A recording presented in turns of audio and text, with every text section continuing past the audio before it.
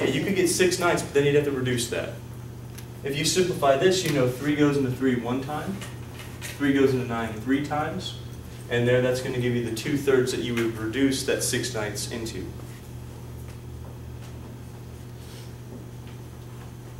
(11 to the 2/3 power), and again, we could write that as a root. This is a what type of root, folks?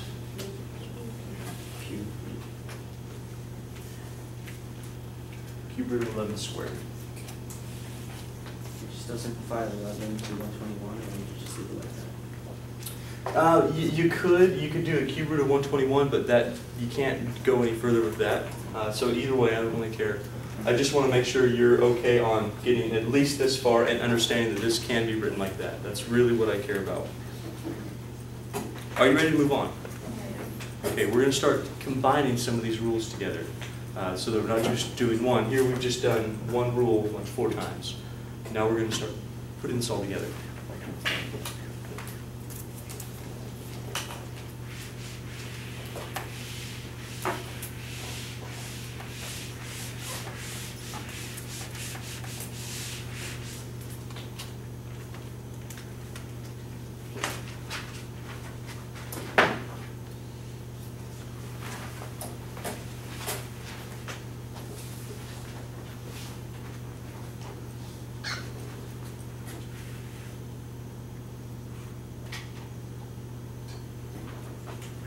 There's a nice looking one, huh?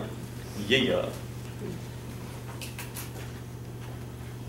That's what you like to wake up to in the morning. That's it, right there. Nice cup of coffee and some math. Best day. That's what you're going to do tomorrow, I bet. I don't think I'm going to do that tomorrow. So we have 3x to the negative 2/3 to the 3rd power, and then x squared. First thing we're going to deal with is very much like order of operations. You're going to get rid of any parentheses that you see. So we're not going to deal with this x squared until we deal with all this stuff up here. You with me on that? So let's deal with all that stuff up there. Now, going back to your rules, I want you to look at rule number 3. Let's look at rule number 3. On rule number 3, it says, if I have some things, some terms, some factors being multiplied together inside of my parentheses and it's being raised to an exponent, each one of those factors gets raised to that exponent. Are you with me? Look, I want you to look what I have. What I have here is a product that's 3 times x to the negative 2/3. Are you with me? What this says to you is that each of those factors, since 3 is a factor and x to the negative 2/3 is a factor, gets raised to that power. So what happens here is we don't just get a 3 back. We don't just get a 3. Since it's being multiplied there, it says that the 3 is also getting raised to the 3rd power. Are you with me on that? So what am I going to have is instead of 3? I'm going to have 27, or 3 to the 3rd. Now, how we do 3 to the 3rd, I want you to think about this. We're not just arbitrarily raising a number to a 3rd power. Please watch carefully on the board. This is 3 to the 1st power. Are you with me? So really what you're doing, you're saying, oh, I have 3 to the 1st, 2 to the 3rd. What's 1 times 3? That's how we're getting 3 to the 3rd. Okay, that's how we're doing it. We just say, oh, we're taking to the 3rd power. The product of those exponents still works for us. When you have an exponent raised to an exponent, we do multiply every single time. You just need to know that this 3 to the 1st power is also being raised to that exponent. That's how we're getting the 3 to the 3rd. Not sure if you're okay with that. Okay, that's good. Now, we do have something else in there that's being raised to the exponent. We have x to the negative 2/3 to the 3rd power. What are we going to do? Add, subtract, multiply, or divide those? What do you think? What do you think? We're definitely not going to add them, right? There's no common bases. We have an exponent raised to an exponent that says we're going to multiply those things. So here, we multiplied the 1 times 3. That was just the 1st power. We add 3 to the 3rd. Now we're going to add x to the negative 2/3 times 3. And of course, we're not even going to worry about that x squared so far.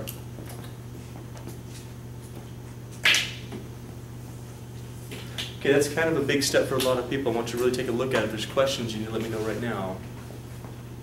Are you okay that we're going to have 3 to the 3rd power, not just 3? Are you okay why we have 3 to the 3rd power? Because the exponent is 1, we're multiplying that times 3, that's how we're getting 3 to the 3rd.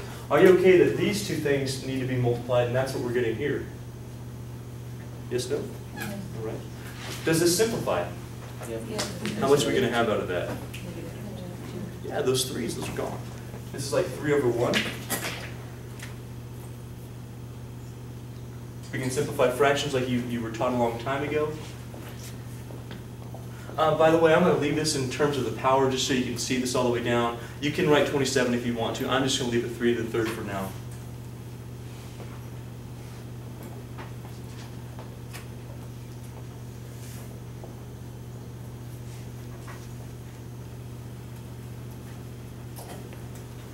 Just so you can see for that one step that 3 to the third, it's still there. I'm going to change it to 27 in the next step. Hey, is there anything else that I can do? I could. There's actually options here for you. You can do 2 things. You can do 2 things. Watch on the board. Since that's a negative exponent, you could move this to the denominator of the fraction. If you did that, what you would get is 3 cubed over x squared times x squared. You see where that x squared is coming from? That's this one. That's moving to the bottom. Remember, this is multiplied, and we move that to the denominator. It's still going to be multiplied right here. If we move that to the bottom, it becomes a positive exponent. You with me on that? Then could you combine these? Yes. That's going to be x to the what? 4. Good. We add exponents for that. That's x to the 4th. Or you could think of it like this. You have 3 to the third. To combine these exponents, ignore that for a second. That's x to the negative 2 over x to the 2. How do you combine exponents when you're dividing common bases? Subtract. You'd have x to the negative 2 minus 2. You see where the minus 2 is coming from? That's, what was that rule? Rule number, that's rule number 5, you're right. That'd be rule number 5. It said you have common bases being divided, you subtract top exponent minus bottom exponent. How much is negative 2 minus 2? 3 cubed x to the negative 4. Is it going to work out the same? Yeah, because you still have to put in the denominator. Which one do we move to the denominator? Do we have to move the 3 to the third? That's a positive exponent. Leave it. This is x to the negative 4. That one would move to the denominator. This would be 3 cubed over x to the 4. This one would be 3 cubed over x to the 4th. Either way, you'd get the same answer on that. You have options on this stuff. There's not one right way to do it. These rules, you can do them in different orders, provided you stick with the exponent rules. They're fine. It's fine. You get rid of your parentheses first, and then we combine whatever we can. So when you move x negative 2 down, you remove the sign too? The sign of the exponent will change if you change it from a numerator to a denominator. That's the whole idea for rule number 7. Raise your hand if you're okay with this example. Good, okay, I'm going to give you some to try. I'm going to give you some simple ones to start with, and then the last one I give you is going to be pretty nasty. You ready for it?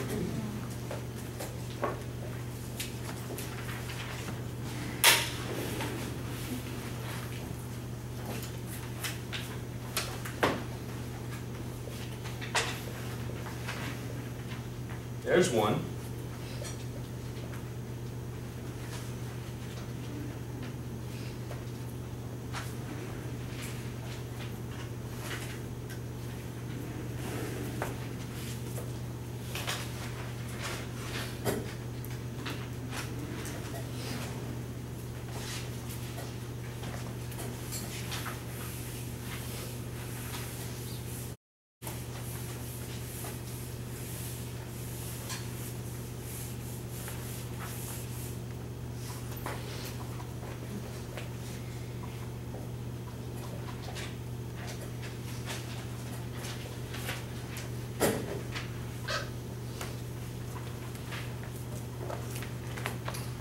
I definitely want you to be able to do those 3 with no problems. These are just the basic rules for us. This next one's going to take you some time. This is the one where I need you to get to ultimately, okay? If you can do this last one I'm about to give you, you're set already as far as the test goes on this idea. Okay, this is where I need you to be, the problem I'm about to put on the board.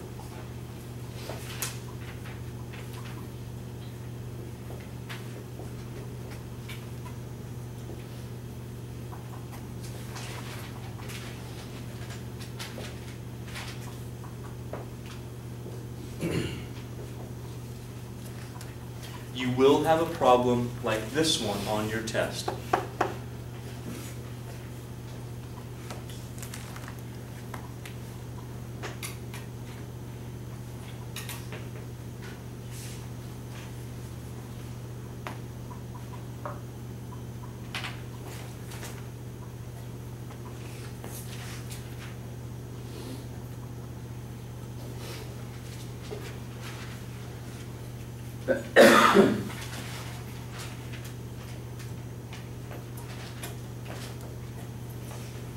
So work them out.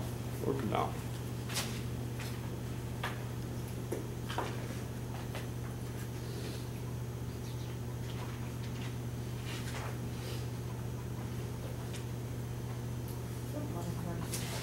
It's a nice set. I know it's so smart.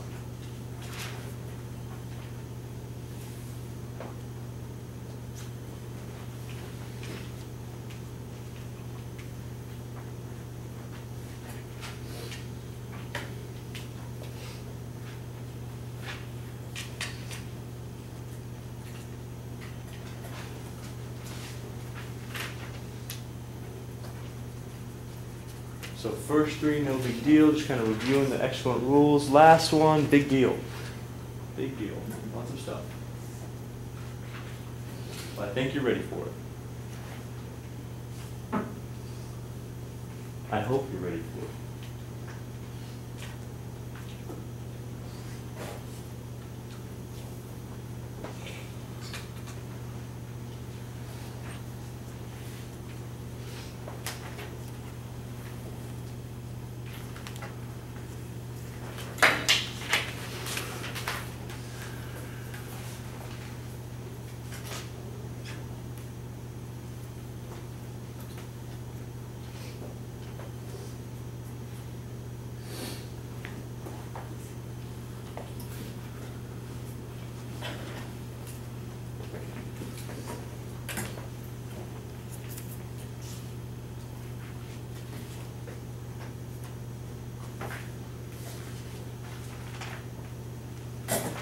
Did you get y to the 10/3 on your paper?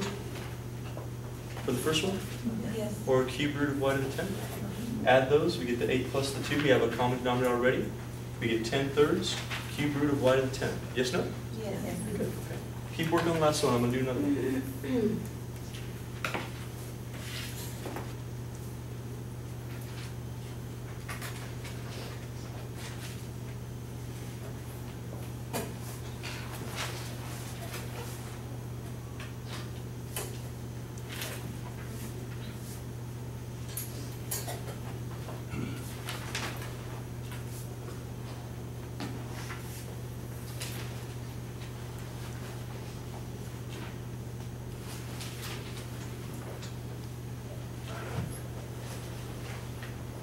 Did you get to 5 to the negative 7 over 7? Yes. Can you reduce that? Negative 5 to the negative. 5 to negative 1, we're not going to leave that though. We don't want negative exponents up here. We're going to put this as what? Just 1 over 5, that's right. 1 over 5 to the first, or simply 1 over 5? Yeah.